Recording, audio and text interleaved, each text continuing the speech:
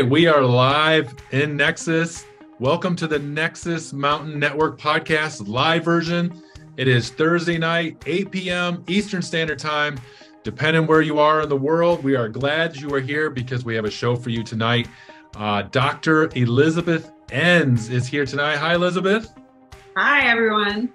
Listen, everybody, I do a lot of shows and they've got a lot of people that climb all these mountains. But I was thinking about Dr. Enns before coming on the show, and I realized you were making a big impact. You were making waves in 5 of the 7 mountains right now. Which ones am I missing? The only reason you might not be making a big splash is because you ran out of time. Okay. But I was thinking everyone but business probably, because you're not completely dedicated right now in business, and maybe media, but you'd be so good at it. So, and everyone's going to find out in this interview how good you are at media.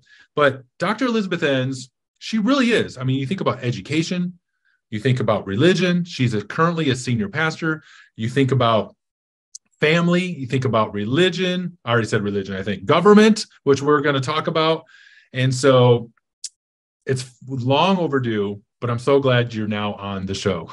Well, thank you for having me, Chad. I was starting to get a little worried of why I hadn't been on the show yet, but I'm glad to be here.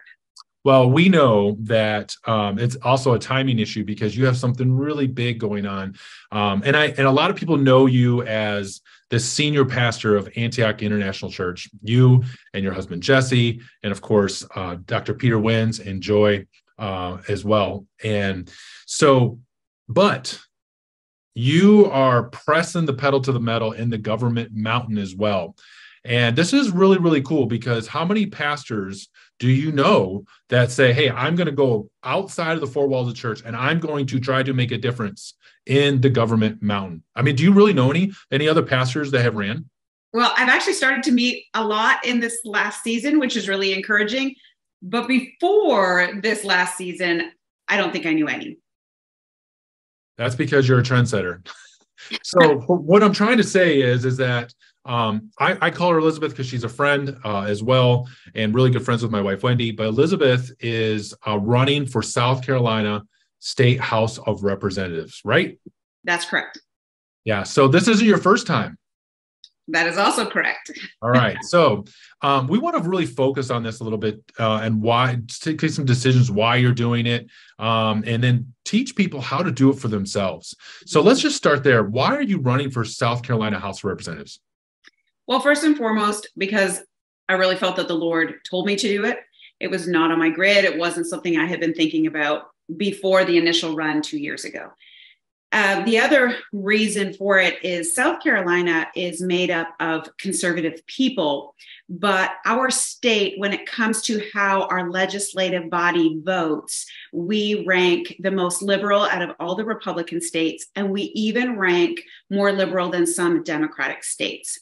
And so that poses a problem because that means that the people aren't truly being represented in how they want their laws to be and how they want their state to be formed.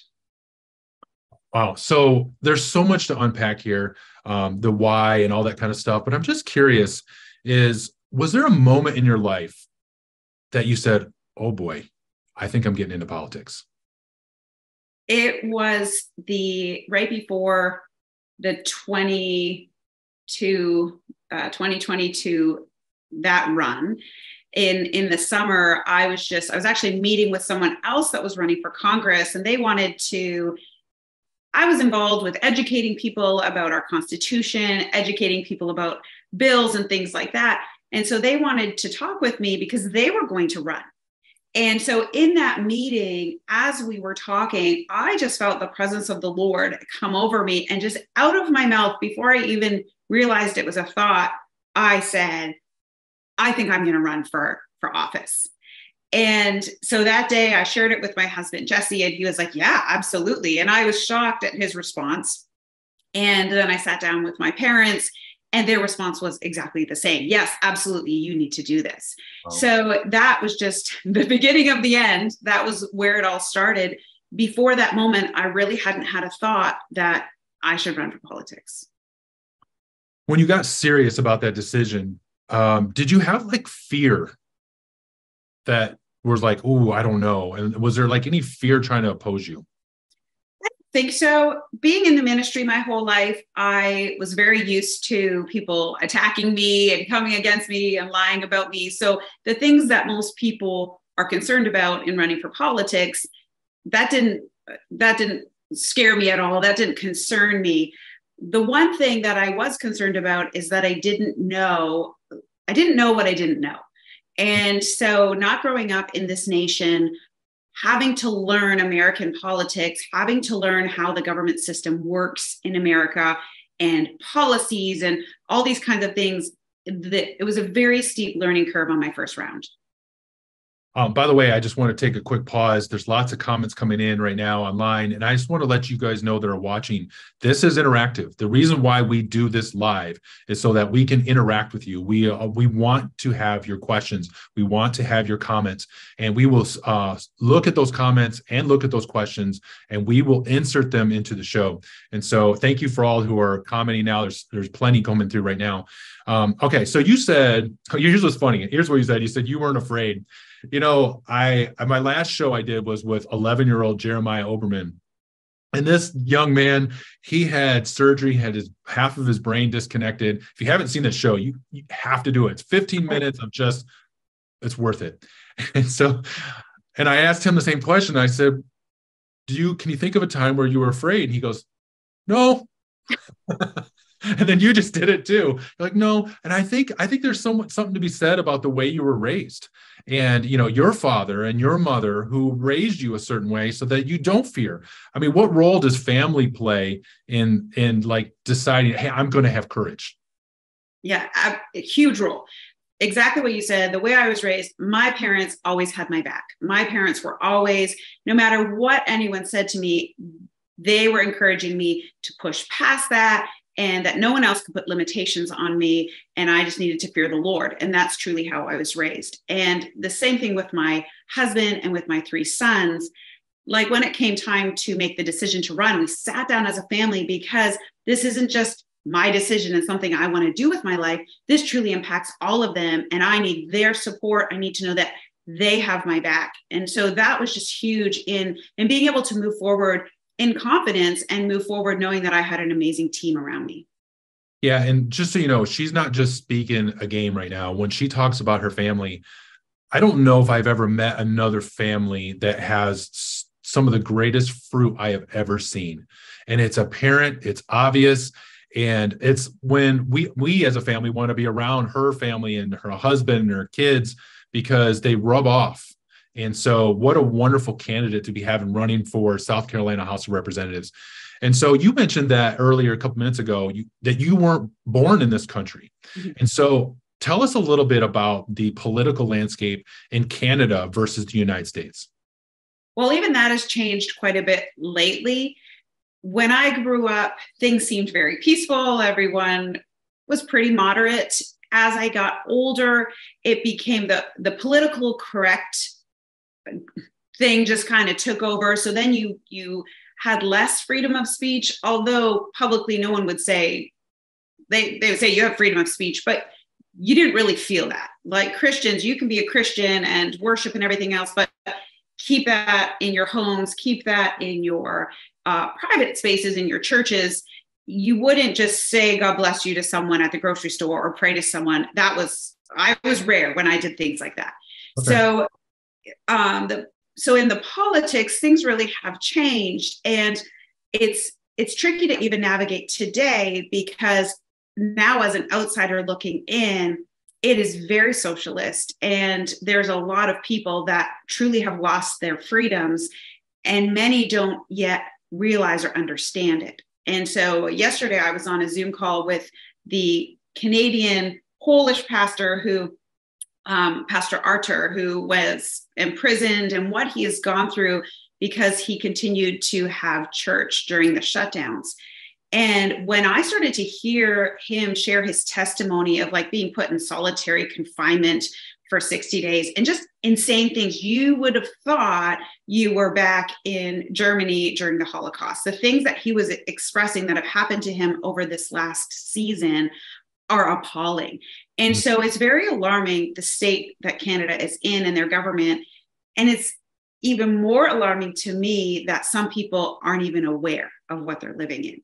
So, but it's a wake up call to Americans to realize if we don't stand in the gap and build up the wall and stand up for our freedom, stand up for our God-given rights in this nation, and keep speaking truth, even when people are trying to silence us, if we don't do that while we still can, then we too will lose those rights and opportunities. You said that a lot of people aren't even aware. It's unbelievable. So for those that are watching, I did a study and I teach on being courageous and having courage. And what I found, if you actually look at the primitive word of courage, it actually means be alert. And so if you're not aware, you're just lazy and you're not interested in being courageous. And so the first step to being courageous is being alert, and you certainly are alert. And it's a great lesson for us to see what has happened in Canada and why you're fighting so hard here in the United States to not reinvent what has happened there. And it's too critical of a time. So I'm going to actually go to a question that was just posted in the comments from one of the audience members. This comes from Stephen Paris, and he says to you, in what ways do you plan to represent the Republican voice in South Carolina? Great question, Stephen. Thank you. I think first and foremost to the conservatives, because as a strong conservative, that voice needs to happen at the state house in South Carolina because it's not happening.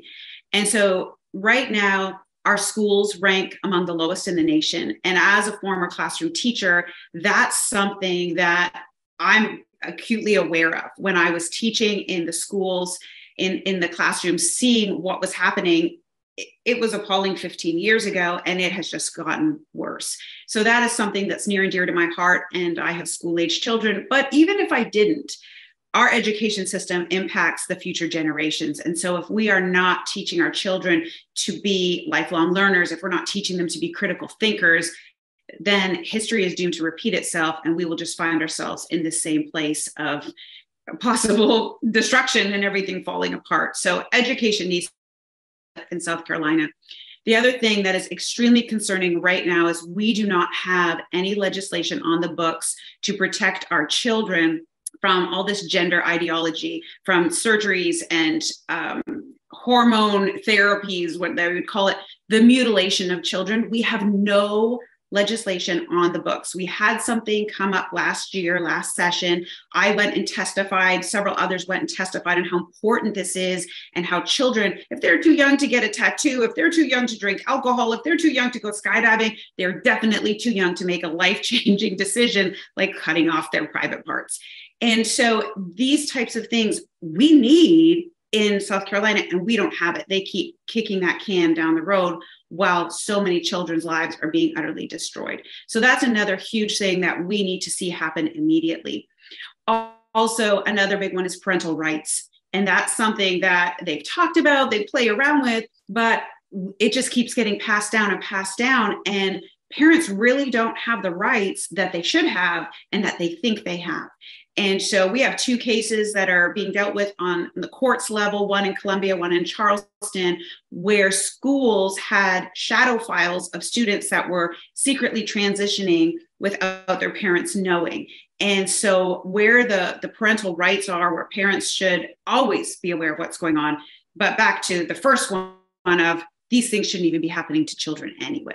So these are just a couple of like the major issues that I think we need strong conservative voices that are willing to take the heat and willing to speak truth, not to pick a fight, but to speak truth, to stand up for our children and for our families.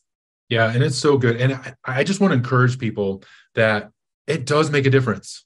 We are seeing change. We are seeing momentum. Like even some of the new laws in North Carolina are doing exactly what you just described it, where you're going in South Carolina. In some ways that South Carolina is ahead and things like that. But along the same lines, I want to ask you a question about the Save Women's Sports Bill, because this is along the same lines. And I'm telling you right now, like my oldest daughter, Michaela, and my other daughter, Kelsey, both played sports. And as a father, I honestly don't know what I would do. I'm not in that position, but I don't know what I would do. So this is an initiative that you're also getting involved in as well. Is that correct? That's correct. So a couple of years ago, there was a bill that came forward in response to what happened with the swim team. And that's kind of the whole Leah Thomas situation. And so we realized in South Carolina, we did not have any protections for our women sports teams in a college level and a high school level. And so again, I started rallying the troops. I started getting people to call their representatives, call their senators. I started doing Facebook videos on, here's the facts. Here are the differences. It's not just to do with whether you sit or stand when you pee. Like, there's so many differences, even down to the rods and cones in your eyeballs are different between a female and a male. There's so many differences in our bodies. And so when it comes to sports, it becomes very unfair for a biological male to be, who cannot beat other biological males, to then be able to join in and rob women from scholarships and from things that they have worked their whole lives for. And on that note, it was interesting because there was a swimming group put together a transgender, so that there was like the male competition, the female competition, and a transgender competition. And this just hit the news, I think, yesterday, where they had to cancel it because no transgender swimmers signed up. And that's very telling. That is extremely telling. It is not just so that you can compete, it is so that you can rob women. And the bigger picture is actually robbing women from their place in society. And there was something else that hit the news today of a tech conference of some sort, and it was for women. And there are avenues in our society which women have had this ceiling over. And so there's areas that it's like, okay, this is a women's competition. This is just for women. And in this season right now, there is this group that is trying to destroy women from excelling. And it's terrible, really. And so when it comes to sports here in South Carolina, this bill was brought forward for women in college and women in high school to be only competing against biological females. And it was crazy, the amount of people coming against us from colleges and the NCAA and just all these different groups. And it was like, this is crazy. This is craziness. And it all comes down to money and power. And so we just kept fighting. We kept fighting and we kept fighting. And we really had to rally women from all over the state to come together. We showed up at the State House so many times with rallies, with signs, we continued until we could get the ball over the goal line and get that bill passed. So we actually passed it in South Carolina, which was a huge win. But what we are seeing on so many other fronts across the nation and across the world, this continued fight for women having safe spaces like our dressing rooms, like even prisons or shelters for battered women. Like, it's crazy to think of a woman who is in hiding, running away from an abusive boyfriend or husband, and then she has to sleep next to a man who's just claiming to identify as a female, and how that puts her in a very awkward and fearful situation.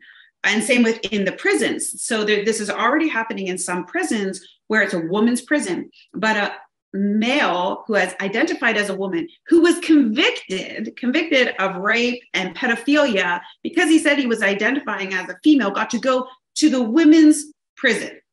I mean, it's just beyond all common sense. And so putting those women in jeopardy of being attacked and by this already convicted male. So this is something on a local level, but also even a federal level, that there is an uprising of women saying, we will not be silent. We will not be written out of history. We will do this for ourselves, for our daughters and our granddaughters.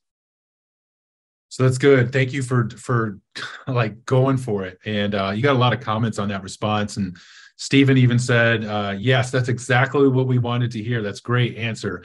Enns 2024 is going across the screen. Some guy named Jesse Enns is saying, hit him with the truth. I don't know who that is. So I do want to go to the audience again. I want to ask another question that comes from Tiffany Van Essen. And she says, what are the ways that she can join your team to help you get elected? Well, Tiffany, you can go to elizabethenns.com and sign up on our page to be part of helping our campaign. There's lots of ways that people can help with phone calls and helping knock on doors and deliver things, helping us with rallies and all of that as time unfolds. And then also to donate. Campaigns cost money. And there's a lot that we realize we are preparing for a big fight here in District 26. And so we have a lot of preparations to do with that. And all of it comes down to being able to purchase what we need to purchase and get mailers out and all of that. Awesome. All right. So again, if you have any questions, go ahead and put them in the comment section. We are watching that. So I want to unravel something, because let's take people behind the scenes with you, because politicians, they're great in general, they're great communicators, and they generally can stand up and resist and be strength and put on something. But behind the scenes, a lot is going on. There's a lot going on against families. There's a lot going on potentially emotionally. And there's something that's called a political offense. That's a term I just made up. But the fact that you have so many opportunities to be offended, and especially in politics. So first of all, take us behind the scenes when you ran last time. And by the way, I'm going to give you a chance to think about an example on how you're going to answer this question. But if you don't know, so Dr. Elizabeth Enns ran for the first time, and she ran in South Carolina, and she went for it because God told her to do it. She came out of nowhere, competed against an incumbent, and did so well, it was pushed to a runoff election. And she narrowly missed it. Now she's in a different district, and she's running again, and we feel confident that the Lord has called her to do this again. Now, let's go behind the scenes. So what happened during your first election that surprised you? I'm not sure necessarily that I was surprised, but I definitely learned some things. And I fully expected things to get ugly. I fully expected people to be backstabbing and all of that. But there were some things that I recognized that I could have done better and to prepare for the future. And one of those things was in the pastor role. When people attack you and talk badly about you, you just forgive them, release it. That's your issue, not mine. God bless you, and you move on. And so in the political world, I just paid very little attention to the lies that were being spoken about me and the things that were happening negatively towards me. I just ignored it and focused on the good that I want to do and why I'm running. So what I learned is that people don't look for the truth. They hear that gossip, they hear that lie, and very few people look for the truth. They just believe what they've heard. And so then that lie sticks with them. So what I learned is that I actually have to address those lies. I have to come out publicly and say, you might have heard this, or these kinds of things are being said, and this is what the truth is. And then, not that I want to spend a lot of time there, then I can pivot into why I'm a better candidate and why I will serve this state well. But it's important to be able to debunk the lies and speak to them directly, and then bring truth to the situation. See, this is a great example of what I love, is something called situational leadership. And so what you learned in that moment, it was that you led by the situation, because you've been a pastor for how long have you been a pastor? Since 2006. Okay. So what is it? I can't do the math. So I think it's like 17 years. Yeah. Right? Okay. Yeah. This October, it'll be 17 years. Oh, okay. All right. Good for me. All right. So situational leadership is really important, because the way you would handle maybe gossip in the church, or maybe if someone misspeaking against you, you're like, I got it. Or in this case, it's like, no, you got to speak up. You have to say something. And I do think, especially in the government realm, that is why you're there. You are put in place not to be silent. You're put in place to cause change for what God wants you to do and his purposes. And so it kind of leads me to one of the questions that I have from one of our audience members, Renee Mills. And so she asked the question, and I'm going to just tweak it a little bit. Regardless of any of the mountain types, or you're currently running for office, or the religion mountain, just in general, talking to Elizabeth here. I'm not talking about the candidate. I'm not talking to the pastor. is what is your greatest passion? Serving the Lord. Mm.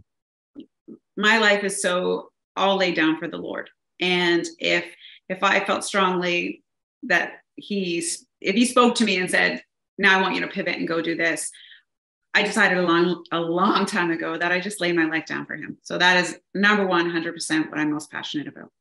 I love that. And let me expand upon that for what I saw with Elizabeth and her husband, Jesse. So I was very fortunate that I was actually in the room. And it was the night that they found out that she didn't win. Mm-hmm. And I remember sitting there and I had kind of like a little bit of tears in my eyes, because not because they lost.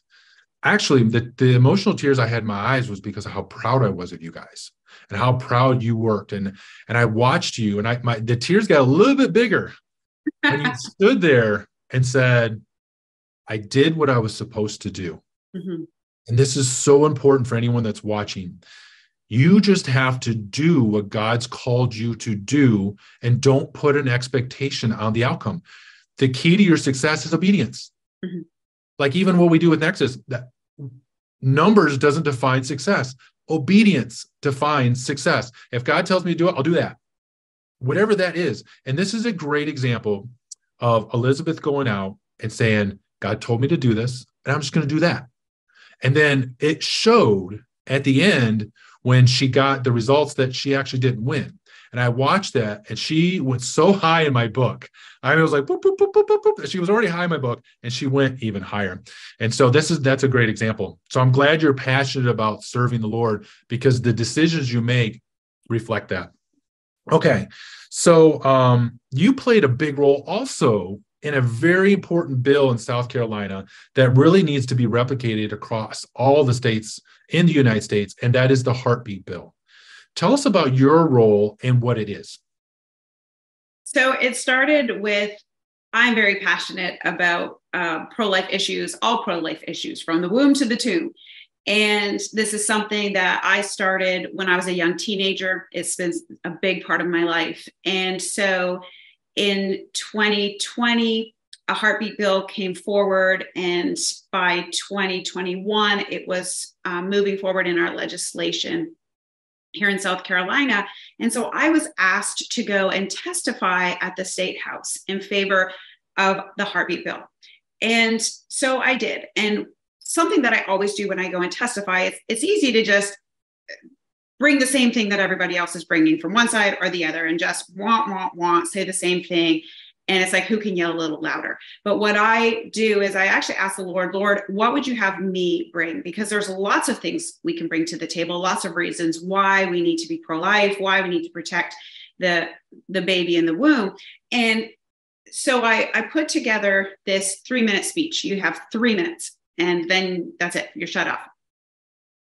And so first of all, once I got to the State House, I was surprised at what I was up against, because it wasn't just Planned Parenthood, but it was also very pro-life people that it's all or nothing. It's all or nothing, absolutely no abortions for any reason. And they're not what's called incrementalists. And so I had never even heard of that. I didn't even know that was a thing.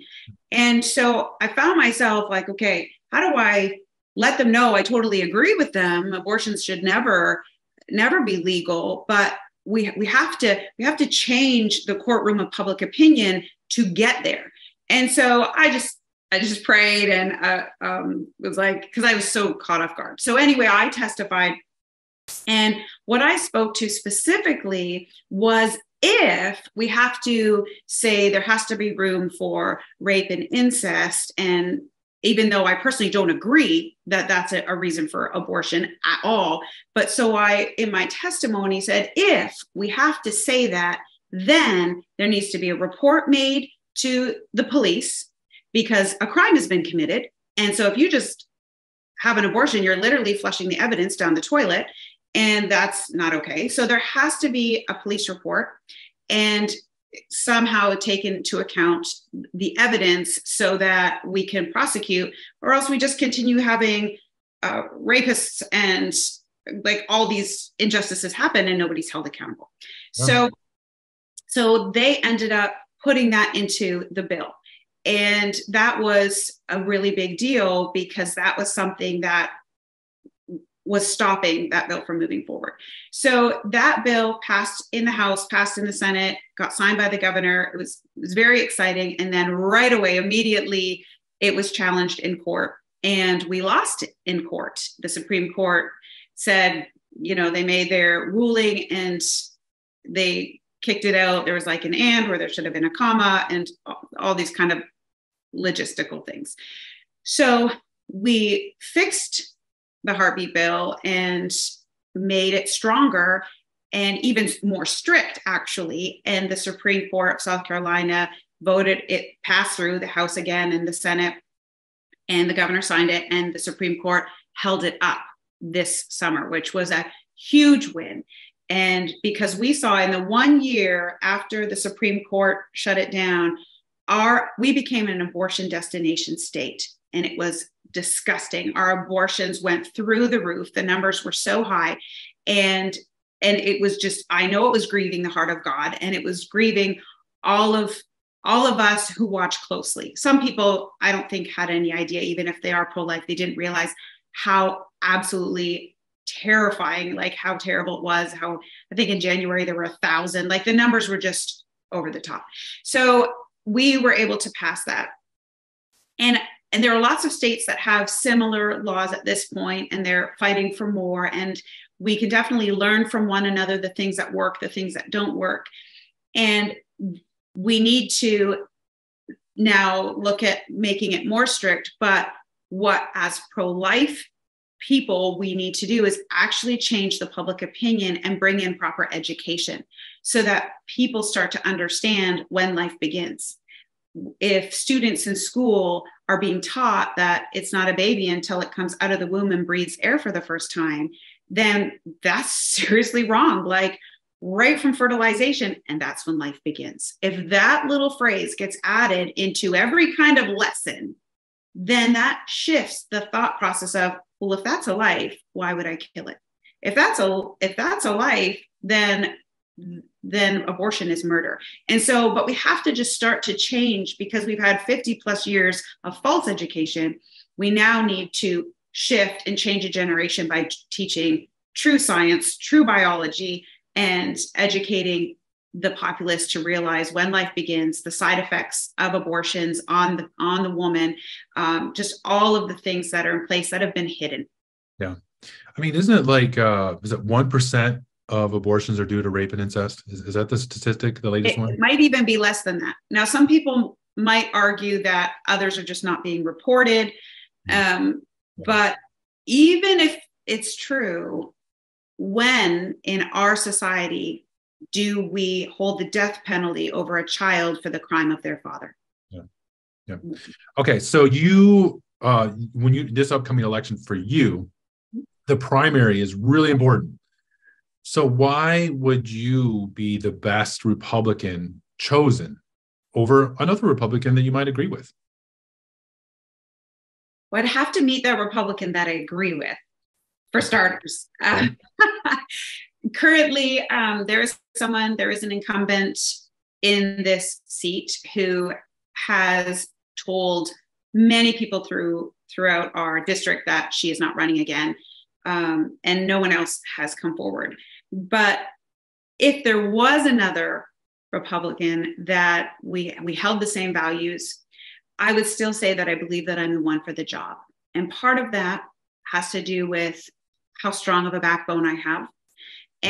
But also, and this is going to sound terrible, but that I walk in humility and understand that I don't know everything. And so I need to surround myself with wise counsel, because there is much to be learned from the people around us. And so when we do that, when we both we're strong, we have a strong moral compass, we understand what's right and what's wrong, we understand the Constitution. That's very important, understanding what our God-given rights are that are supposed to be protected by the Constitution.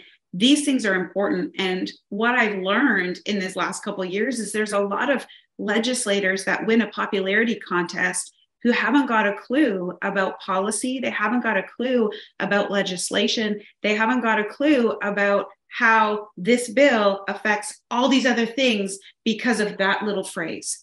And so I don't know all the things either, but I understand how this works, and I understand the importance of seeking wise counsel so that we don't fall prey to bad laws that end up hurting us and taking our rights away.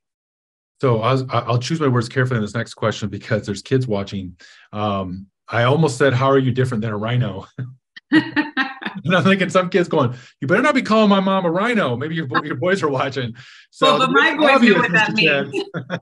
Yeah, your boys know what it means. So for those that don't, I'm talking about a Republican in name only. So, and that is a real deal. I mean, we're seeing a mess right now in Congress. You've seen it before. You've run against someone before that would be probably considered that. So how are you different than someone who can considered a rhino?